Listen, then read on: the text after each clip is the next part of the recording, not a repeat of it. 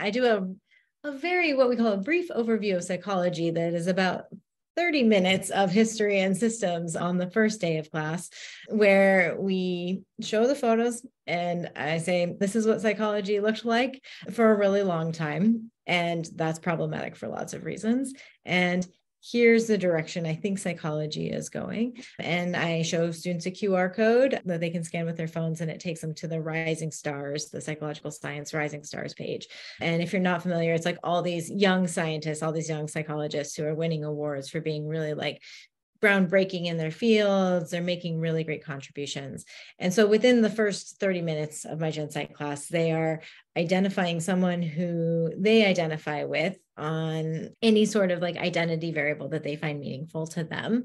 And they are doing a little bit of like Googling to figure out, what does this person do? What are their contributions to their field? How do they identify? And so I try to set the stage really early on that psychology is changing for the better, without ignoring the fact that still a lot of the foundation of what is in those textbooks comes from a very biased kind of one-dimensional perspective.